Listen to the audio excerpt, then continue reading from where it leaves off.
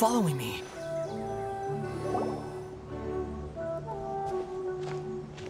It feels like something's been on your mind this entire time.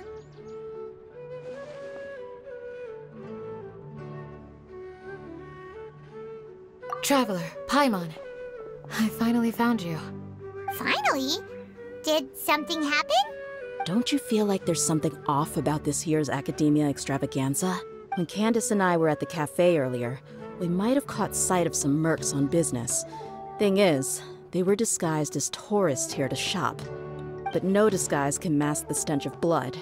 Just from their suspicious looks, I bet they do dirty work like kidnapping or assassinations. We eavesdropped on them for a while. Their target seems to be someone called Sachin. Sachin? Isn't that the person who Karina mentioned during the opening ceremony? He's apparently the sponsor behind the competition prizes and the Diadem of Knowledge, but he hasn't shown himself at all. Sounds like a rich person, all right. It makes sense now. The Eremites have been struggling to make ends meet recently, so a lot of groups have been doing private work that involves the rich. In their words, one gig sets you up for half a year. Just one job like this nets them enough mora to take it easy for a while. The extravaganza has brought many tourists to Sumeru City all at once, so it's likely that they took advantage of the bustle to sneak in. Dia and I wanted to directly capture them, but they were on guard and made some excuse to slip away. I would have tied him up if it wouldn't have caused a scene. Who's legally supposed to take care of this kind of thing? The Matra or the Core of 30? If Sino were here, he'd definitely get involved. Why don't we head over to the Academia and tell Amatra? Thanks a million, you two. Not at all. It was coincidence on our part as well. Yeah, don't sweat it. The Eremites' reputation is gonna get even worse if these scumbags succeed. But this is Sumeru City. Candace and I don't have as much freedom to act here, so we're leaving this in your hands. Should you require our aid, come find us at the cafe.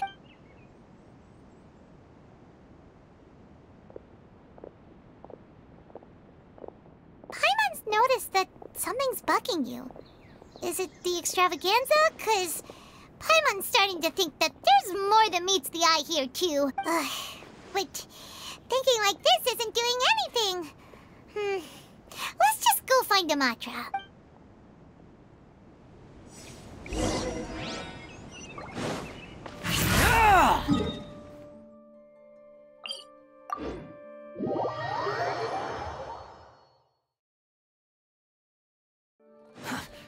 Squall and fury!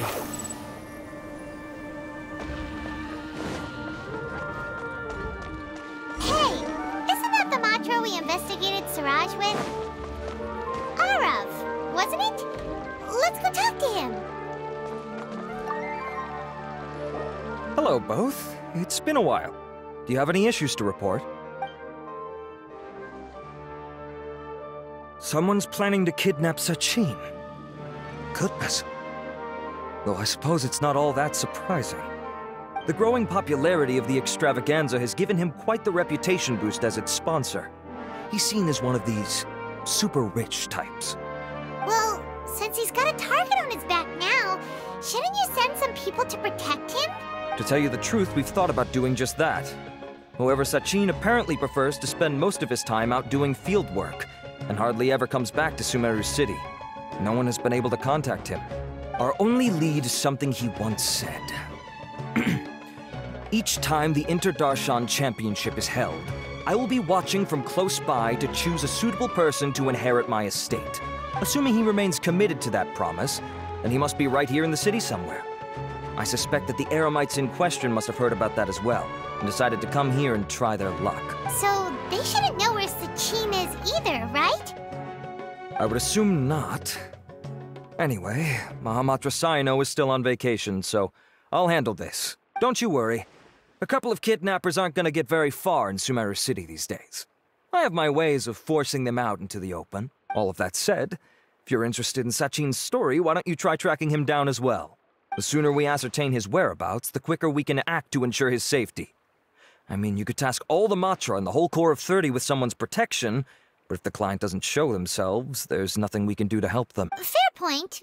Guess we should start searching for him too, but... None, I'm afraid. He's never committed any crimes or broken academic protocol, so we don't have a very detailed file on him. I've heard that Alhaitham has now stepped down from his post as acting Grand Sage and is back to being the scribe again. Maybe it's worth checking to see if he knows anything. Good idea! Okay, we'll head back to the extravaganza venue and see if we can...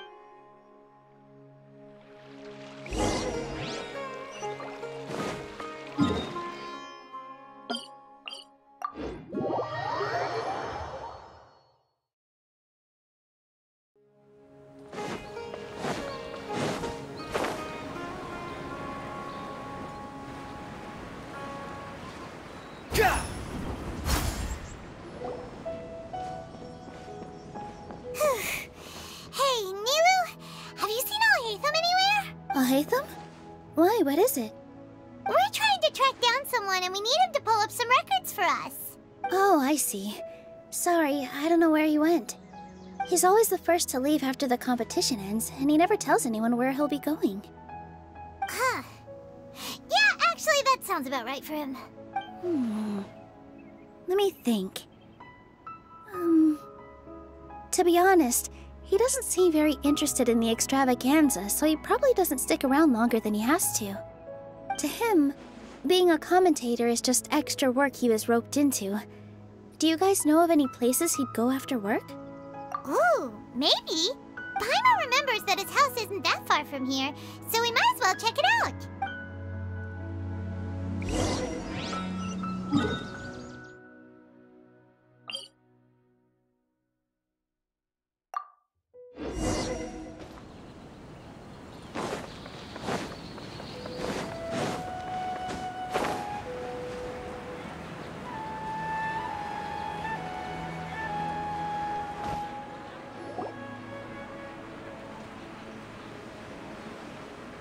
Let's try knocking.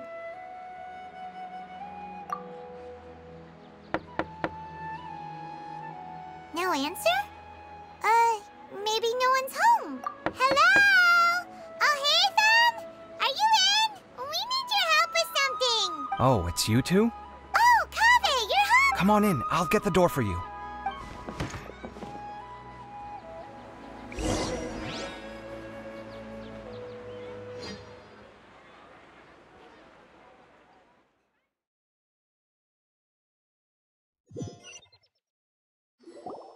We didn't hear a peep when we first knocked. We thought no one was home.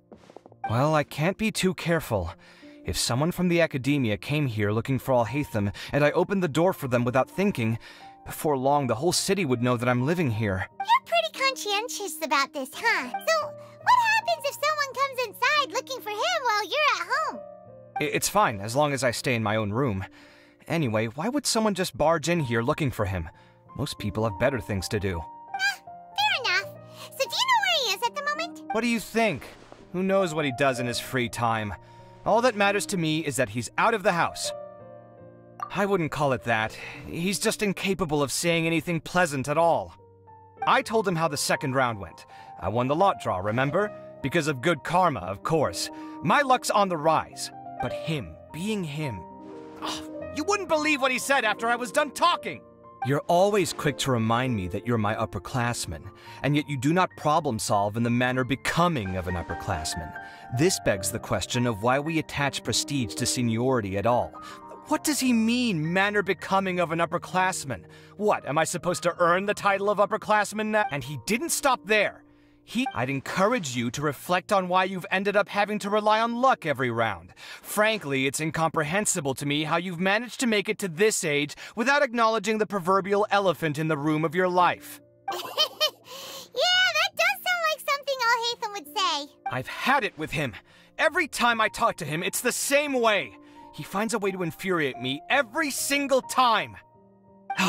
Anyway, the disdain is very much mutual between us, so I'll be moving out as soon as possible. I'm actually packing my things right now. He'll have to get used to doing his own cleaning and tidying from now on. See those perfectly hung paintings on the walls? They're coming with me too. If his life wasn't utterly devoid of artistic sensibility already, it certainly will be after today. Wait, you're moving out already? But the competition isn't even over yet. Well, obviously I can't just yet. I'm just packing early to get ahead of the game. I've got my new place picked out already. The moment I have my hands on the prize money, I'm going to buy it and move my things right in. It'll take me 3 days tops to move out of here for good. I now know what I have to do to achieve this goal. No matter what happens in the third round, I will win. I will emerge triumphant.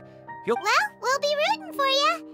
But are you sure you'll be all right? In what Layla said that she thinks you'll get caught up in internal conflict. Meaning what exactly? Oh, don't tell me you think I have serious personality flaws too. Oh, we didn't say that. But think about it. You say you want to win, but you also turned Farozan down when she offered to give you her points. Plus, you took it upon yourself to help those desert foxes. Wait, what's so unusual about all that? I gave you my reasons. I would have felt guilty otherwise. Where's the conflict in that? Well, when you put it like that, yes, why indeed? It's a good question. I guess it's just in my nature. Plus, if I just did nothing, then there'd be no escaping the blame if something bad came of it later down the line. But thinking like that all the time must make your life so exhausting. Not to mention that by helping out, you put yourself at risk. Fainting in the middle of the desert, for example. Was that really worth it? It's complicated. Look, let's maybe leave this conversation for another time. What was it you needed Alhaitham's help with, anyway? Sachin. Huh. He did actually mention a Sachin recently. I remember he brought a few documents home that day. He was thinking out loud as he looked through them, making some notes and doodling as he went. He even suggested that I should take a look, but I didn't. Give me a moment. Let me go find them.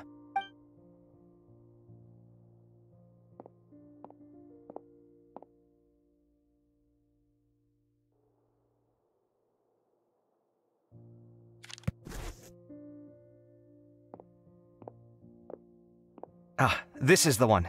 Here, take it. You sure he'd be okay with this? With taking liberties? He's certainly okay with helping himself to my beer whenever he pleases. And anyway, he did ask me if I wanted to read his notes. I didn't see the point at the time, so he just left them on the side. He doesn't leave documents lying around unless he's okay with other people reading them. It's fine. Cool, if you say so. Okay, let's see what he's got on Sachin.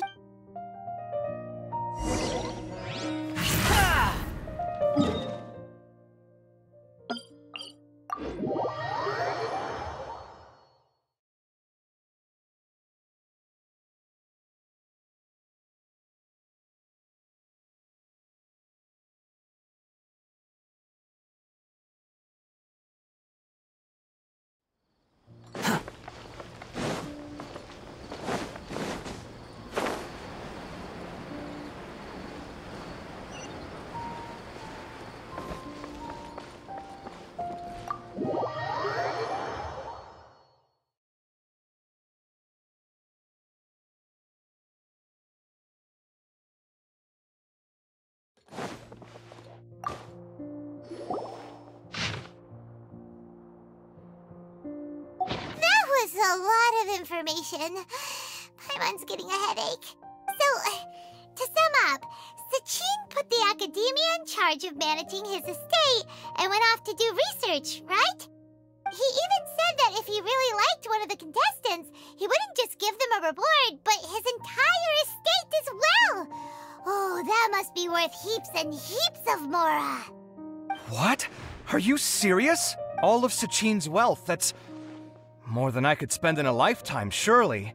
Heck, if I got chosen, I'd be able to pay off all my debts, then buy a new place, and still have cash to burn. I could build another Palace of Alcazar's array, except this time, I'd make it 10 times bigger. Oh, then there's that new project in Port Ormos, of course. The bridge renovation. To do it properly would take upwards of... Hey, snap out of it! You're getting way ahead of yourself there, mister! You're right. First, I need to focus on winning and moving out of this place. Huh? Wait a moment. There's a loose slip of paper tucked in between. Did Alhaitham write this? It looks like he was jotting ideas down as he was thinking things over. Let's see. Two phrases have been circled. Sachin, dead or alive, unknown. And Diadem of Knowledge. Some of this stuff is just plain incomprehensible. Is this written in some other language? Let me see. Huh. I recognize this script. Give me a second. Lofty ideals may provide no defense at all against nihilism, but perhaps little decisions can. That's a rough translation anyway. I can't guarantee it's 100%. There's another smaller line of text underneath. Huh. Wow, it's so cool that you can actually read this script! We worked together on a project once when we were students. The title was Decoding the Runes and Architectural Philosophy of the Ruins of King Deshret's Civilization.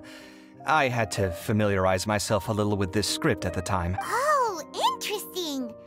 So, any idea what Alhaitham meant by all this? Who knows? The way his mind works is one of the great mysteries of the world. Fair enough. Well, guess we've learned all we can here. Yeah, he better catch those crooks. But until then, let's just head out for a stroll.